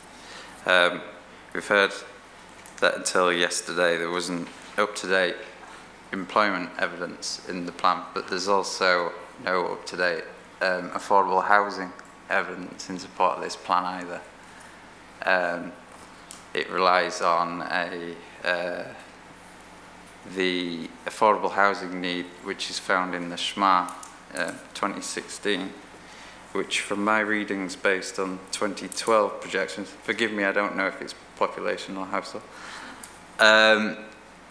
and also reflects modelling of 2015 based low quartile affordability ratio, which has since increased massively in York. I think it's now on 2019, I think it's another 30 grand on top of where it was in 2015. The other point on the transitional arrangements, I think having been at examinations elsewhere, I was at the Mansfield plan examination, where that plan was submitted in the before the 2019 MPPF applies, and the inspector there found that their use of standard method was perfectly reasonable given the direction of travel in national planning policy. Even though the standard method resulted in a reduction in housing needs compared to the... In Mansfield's case, Mr. Barnes, that's one that I'm not familiar with. Was the standard method being proactively used by the council? Yes. Is that because the housing numbers were lower? I can't comment on that. It was... so we haven't had an inspector's report on that. We've only had interim findings which say that the inspector there, Sarah Housden, is happy with the assessment that they've done and the approach taken. There they are applying a small uplift to the standard method projection on account of economic growth. It's only something like 20 a year. But the evidence produced under the 2012 framework in that case is much higher.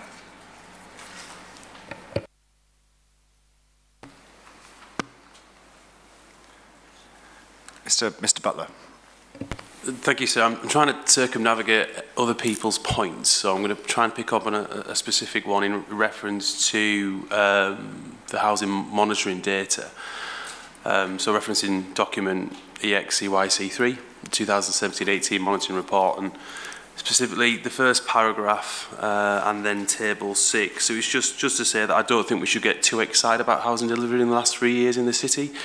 69.4% of that, which is 900 of the 1,296, was from student accommodation and conversions. So it's not really delivering the needs of the city, so scarcity of affordable housing. And if you refer then to table 6, that then confirms that that's the same pattern over that 3-year period, which is why the numbers jump from circa 580, I think. Sorry, I'm just scrolling down. Yeah, we jump from 507 up to the 1296 in the last year, and that's a pattern that we've seen, and obviously it's a massive issue in terms of delivering on needs. Thank you.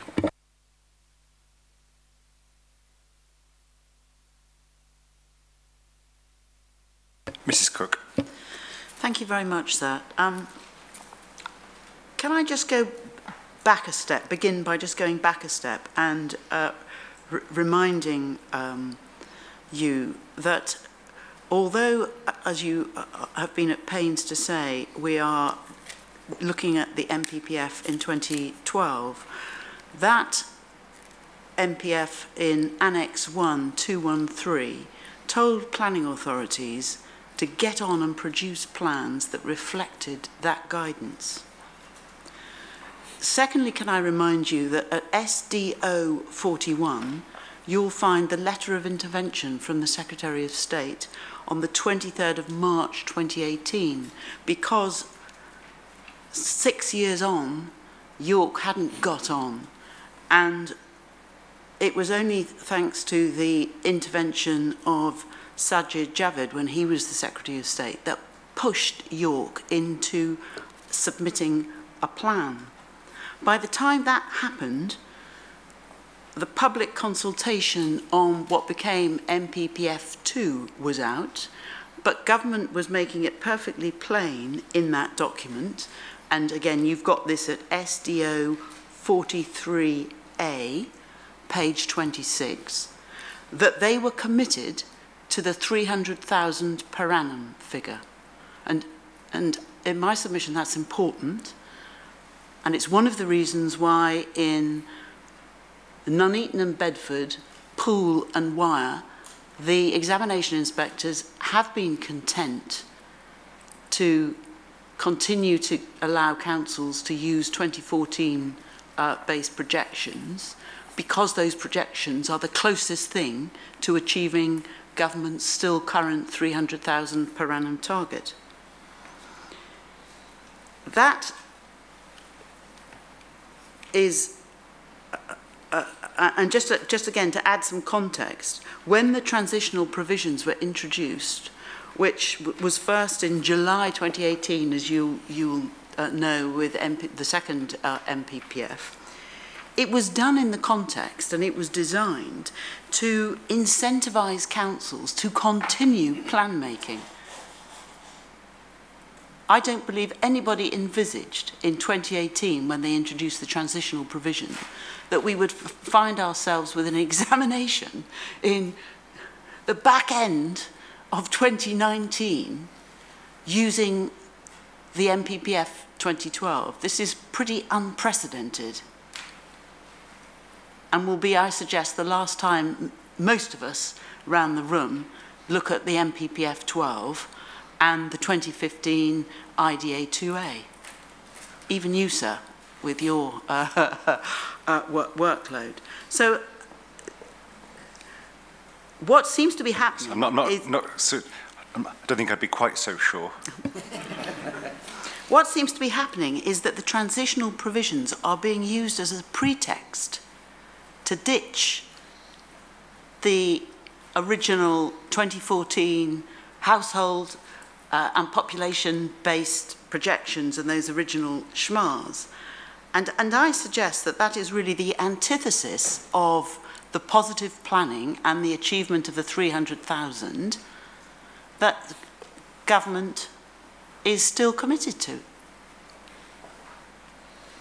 And those other inspectors in everywhere, it seems, but Guildford, were right to continue to allow councils under the transitional provisions to use the 2014 based projections.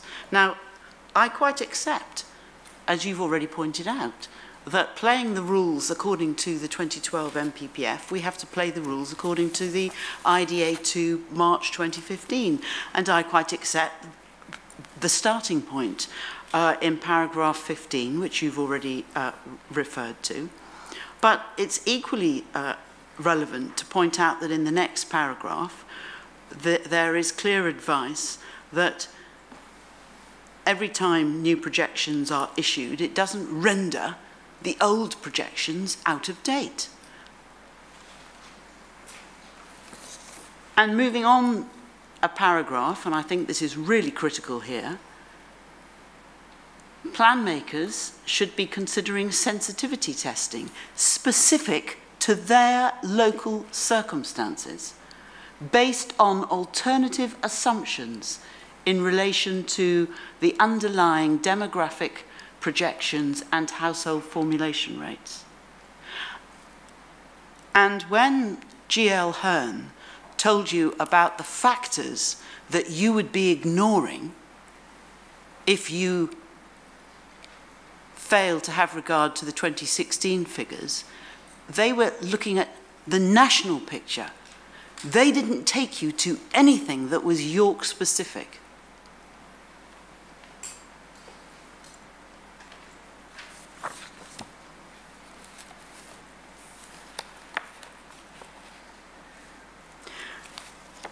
So sensitivity testing is crucial, and it hasn't been done here. And at the risk of, there are several points that are particularly telling, I suggest, in relation to local factors. One of those points is to actually ask yourself, what has been going on the ground in York in terms of growth. And can I take you to our Matter 2 paper, I'm getting ahead of myself, paragraph 3.24 and 3.25, where we explain that what's been going on in York recently is that household growth and population growth have been at their highest rates when compared to earlier decades. And housing completions. Can I take you to EXCYC3? I don't think I'm in danger of being told those figures are wrong. The Housing Monitoring Report, just taking the last 3 years, and I'm looking at table 6 in that document, the last 3 years, 1,121, 997, 1296. That averages out at 790. Sorry, that averages out at 1,169, which is 32% less than the 790. So they've actually been achieving in the last few years a lot more, although I accept that those figures appear to have been boosted in relation to students, and I'm coming on to students in a moment.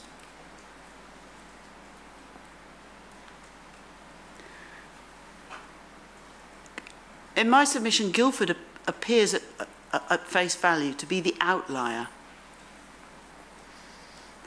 But actually, when you look at Guildford,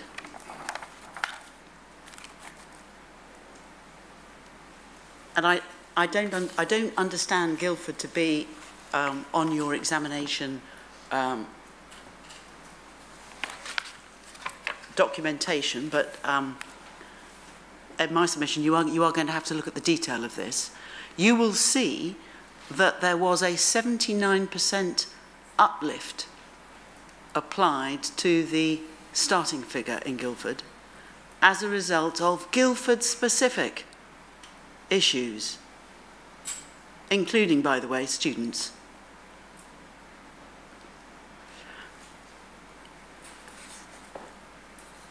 And that the ultimate figure was in fact a match for the standard methodology, which is a curious and happy coincidence perhaps, but it's not one that's enjoyed here.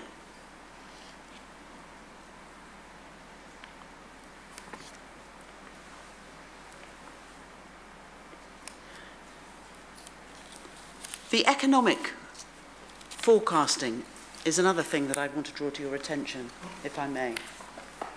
So you have at SDO 63, the September 2017 ELR. They looked at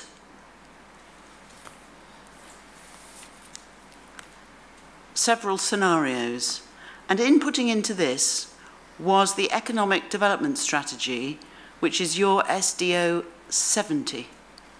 That economic strategy was covering the period 2016 to 2020.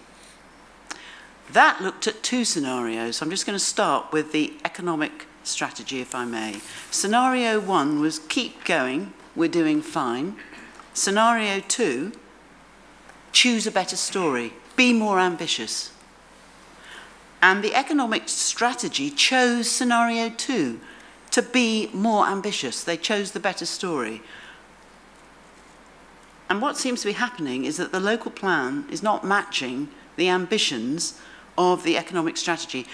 And it's a little curious, and perhaps I'm just a little paranoid, but it's a little curious that the economic strategy for 2020 to 2024, which was promised in December, hasn't yet appeared. But I fancy that's not going to be doing, that's not going to be as dour and as pessimistic as the council would have you believe. There are 5,000 jobs predicted to come out of the Central York development. That's just the jobs being provided at that development. those jobs rise if you start to take into account, to over 6,000, if you start to take into account the additional jobs that will be generated just from the development, the additionality factor. The University of York, we heard yesterday, is, I think, one of the 2 largest employers, Mr. Elvin told us in his opening. And although they're not here today, they have provided you with a paper on matter 3. And in that matter 3 paper, they suggest that the council's employment land allocations for them, and I need to take you, so it's, yes, in their matter 3 paper, they are suggesting that they will only have enough land to accommodate university growth to 2023. So you've got, and again, just to give you some context, they are currently employing just under 5,000 people. So, according to one of the biggest employers, there's not enough land in the plan to accommodate their growth throughout the plan. And there's a mismatch between, in terms of jobs, let me give you another interesting, and I say very valid and I hope helpful reference. One of the points that we make is that the council relied on one economic forecast. That's from one economic forecasting house, i.e. OE. And to sensitivity test this figure of 650, we've looked at recent job creation in the period 2011 to 2017, looking at 3 measures, each published by ONS. So we've looked at the job density figures, the BRES figures, and the APS figures. And they are giving us an actual average of job creation of 794, averaging out those 3 sources of data. That's a 0.7% increase per annum. And again, there is a mismatch between what has been happening on the ground, the better strategy, which the council has plainly been achieving, and this completely unambitious 650 figure. And if that figure is allowed to go unchecked, what will it mean? It will mean ultimately more people getting pushed out of York and therefore more people commuting. And that's not envisaged and being planned for, so there's no mitigation measures being put in place.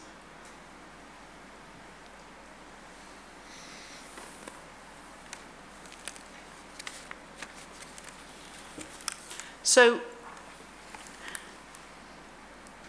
the sensitivity testing needs to be done properly, and there needs to be a sense check. And I suggest that the figures I've just given you demonstrate that there is a mismatch between what's been achieved in the last few years and what they are now planning for.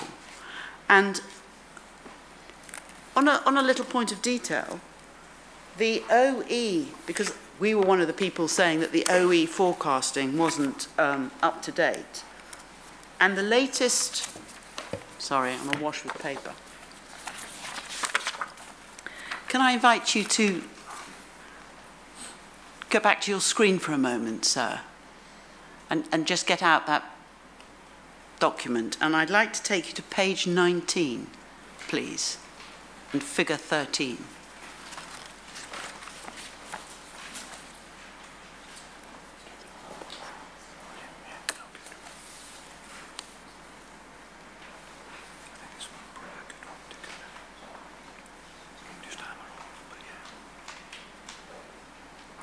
So figure 13 is giving you, first of all, the old forecast of 620 based on the what they call the 2015 output is their 2015 forecast. And actually the figure to compare with that, looking at the same period, because they were looking at 2014 to 2031, is 680. So it's 620 plays 680. And I happen to notice that Barton Wilmore, in their submissions, referred to an updated OE figure, and it's 680. And that's the source of it, I suspect. So I think it's a little apples and pears to compare the figure on page 21. There seemed to be a suggestion that on page 21, what's being looked at there is a re-profiled growth scenario. Now, it's a shame in a way that figure 13 didn't have an added column on the right-hand side headed scenario 2, because that was the preferred scenario in the Employment Land Review from 2017 that I referred you to. And if it had, if there had been this extra column, the 620 from the 2015 would have risen to 650. That's the source of the 650.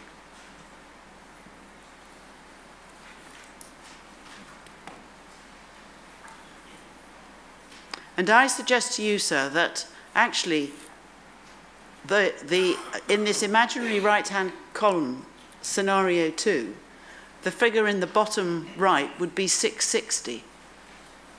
So that this wouldn't be showing a reduction, it would be showing a moderate increase.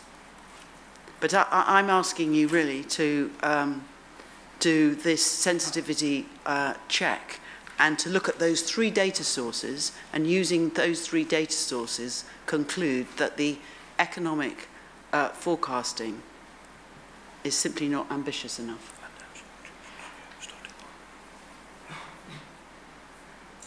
And I'm also suggesting that in the particular case that we are dealing with,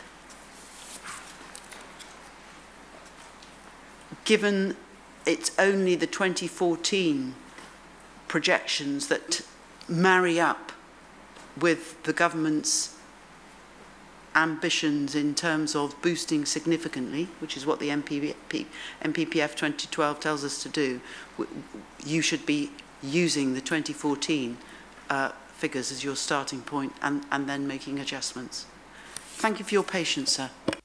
Thank you, Mrs. Cook. I'm going to take a short adjournment now and make it 11:02. I'll adjourn the hearing to resume in this room at 11:20. Thank you.